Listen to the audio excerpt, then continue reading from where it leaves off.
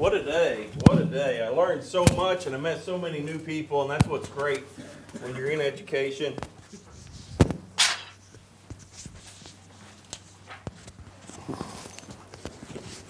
Can you hear me now? When you're in education, it's about being a connected educator. So if you met 4 or 5 new people today, make sure you find out how to connect with them on social media. I'll just follow you around. I didn't say you knew how to operate my Speak with them on social media, email, share connection before you leave, because staying connected will make us all better educators. My role today is to help you connect the dots. I want you to leave to connect the dots, because it's so hard when you go home and you say, oh, I saw this great new tool, and it's just deer in headlights. Or you go to the superintendent and say, I'd like to have an ed camp. Let's have an ed camp this summer. And they're like, well, is that marshmallows, hot dogs? How much will that cost? So it's so hard when you get energized at something like this. There's over 150 people here today.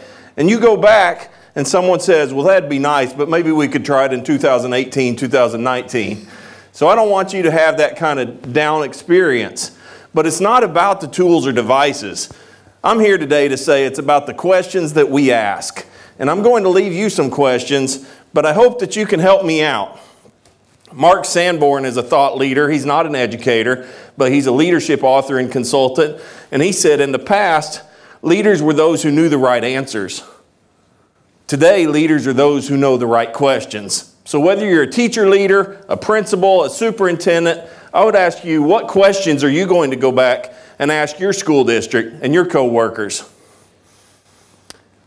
As I'm presenting today, you'll have the opportunity to type your questions. So those questions will be live on the first screen to my left. If you're not familiar with Padlet, it's a double click, and then you just type your question. If you have 10 questions, that's better, because when we leave, we'll have our questions, plus we'll have your questions to take back to our school district. So I ask you at this time to go into Padlet. If you can't see the URL because it's very small, my presentation is in the agenda, so you don't need to take notes because you have access to the whole presentation.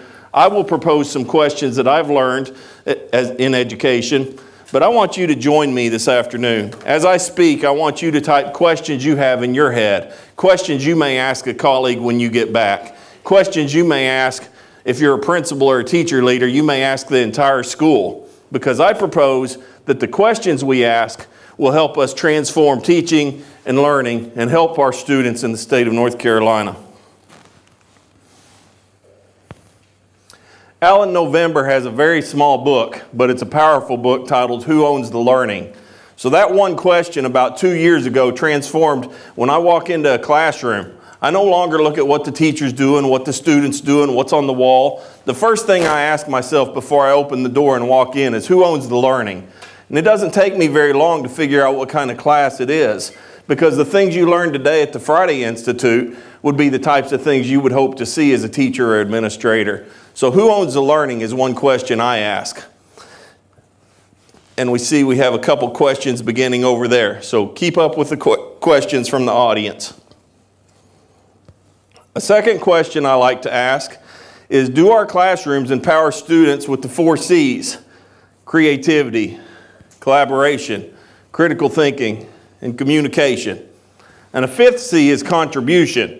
As I sit in a classroom and observe, because in my role I work with K-12 teachers, I want to see, are the students contributing, or is it just a tool? I can see collaboration, but that doesn't lead to transfer. I want to see, do the students transfer that to new understandings? Are the students making videos, or are they just sitting in class watching videos every day? Everything you learn today can be good if used properly. So I am very much an advocate for technology integration in schools, but I think we need to ask this question. A very powerful question over the past year to me has been, are students contributing or are they consuming?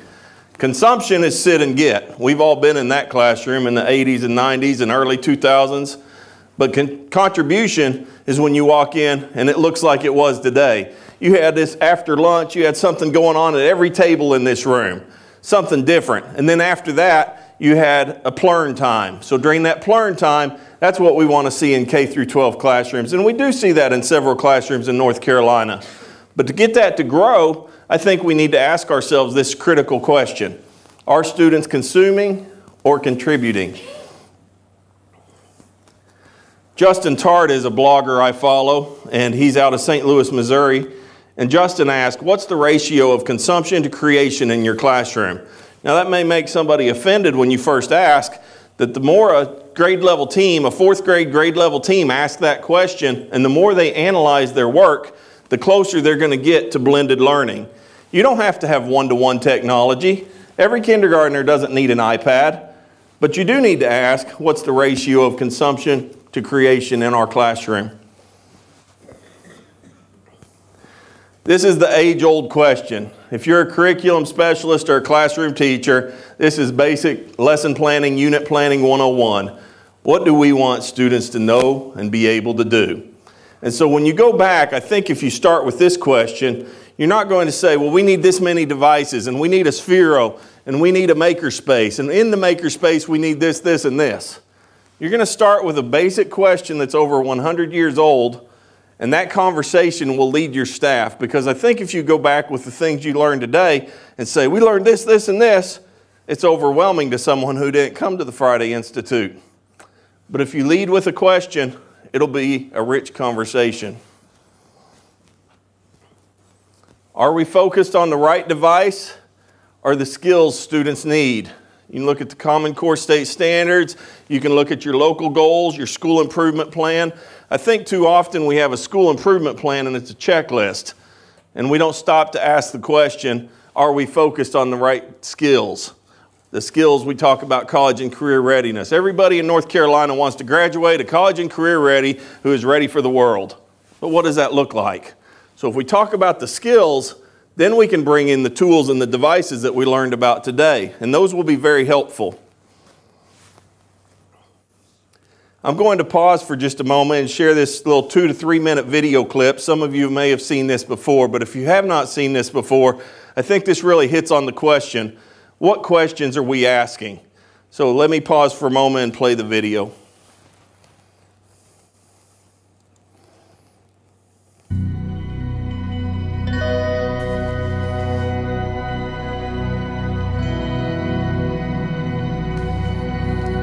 The actual moonshot is wonderful, inspirational, poetic, beautiful, involved great technical challenges, genuine heroism.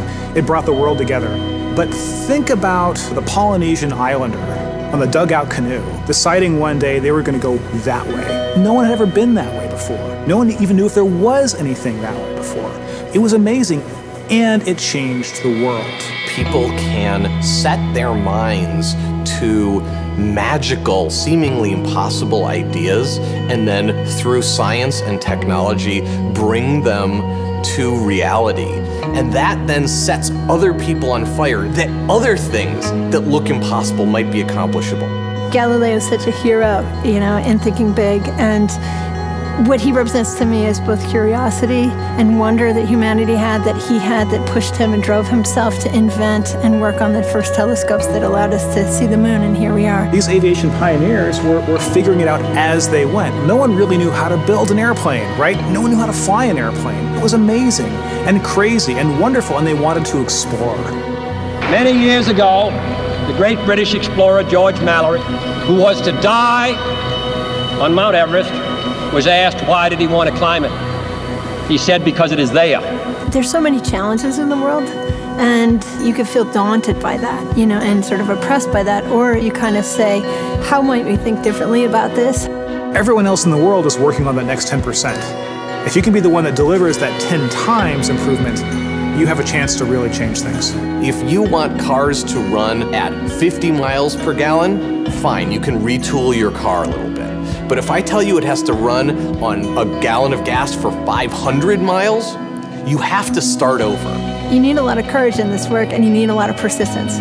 One of the things that's really critical is not only having the courage to keep trying every day or thinking big, even if you don't really 100% believe it's possible, like you might think this might be possible, have the courage to try. That's how the greatest things have happened. You don't spend your time being bothered that you can't teleport from here to Japan, because there's a part of you that thinks it's impossible.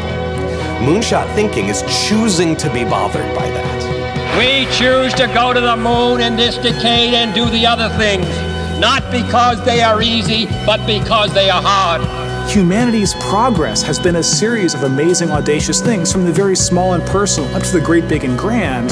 And we are a species of moonshots. And to me, that's like the really amazing, poetic, and inspirational thing. I think our ambitions are a glass ceiling on what we can accomplish. When you find your passion, you're unstoppable. You can make amazing things happen. It's been true through all of history. I believe in the human spirit, and I believe that there are always going to be crazy people who will get out of bed one morning and say, you know what? I think I can build a space elevator, and let's go and do it. But I think that if we become afraid to take these great big risks, we stop inspiring people. We stop achieving things. And the biggest nightmare scenario is that we won't have what it takes to solve the really big challenges. When Kennedy said that we would put a man on the moon, it's about the fact that he said, we don't know how to do this yet, and we're gonna do it anyway. And that sends chills up everybody's spine. Because if that happens, what couldn't we do?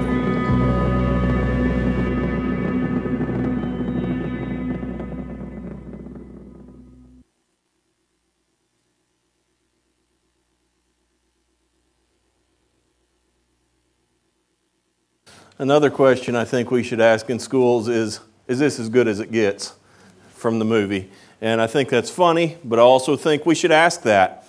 As you build trust with your professional learning team, you will learn to ask questions like this. It's probably not the first question you go back the first week in August and say, is this as good as it gets? But you go all across this state, and we're not where we need to be. And I know there's issues with state legislature, there's issues with our school board or our superintendent. There are always issues. But you have to ask in classrooms, is this as good as it gets? And I asked myself that question today as a leader when I walked around and watched your school districts present. When I saw what you're doing in your school district, I had to ask myself, is my school district doing it as good as we can possibly do it? There used to be little small districts in North Carolina, and those districts were the haves or the have-nots. Now some of the small districts in North Carolina we're presenting today, and I'm learning from you. We have more money than your district does, but your district's doing it. So I think you have to ask the question, why not us? Whether you're a large district or a small district, why not us? And is this as good as it gets? These are a few resources that have influenced me as a leader, so you'll have access to this in the slides or in your meeting agenda. But these are some great books. I saw some of you had this pulled up today. I was sitting by someone from Alamance Burlington Schools, and they had Ditch That textbook pulled up on their computer today. The Third Teacher is about learning space. So if you're looking at transforming learning space, that's one of my favorite books. It's not an education or a group of educators that wrote the book, but that'll push your thinking on learning space in classrooms. Another book that's not really common in education is John Maxwell, Good Leaders Ask Great Questions. In the past year, this has really pushed my thinking as a leader. So a lot of the questions that I ask you, I've developed not from the book, because the book doesn't talk about education specifically, but it asked me, what questions are you asking those who you work with? And so I ask you, what questions are you asking? Because the questions you ask may lead to the transformation much faster than if you go back and share 10 tools that you learned today. And we have on the screen questions that you may be asking. Some of you have typed some of those questions. And I'd like to close with a quote from Wiggins and McTighe, the late Grant Wiggins.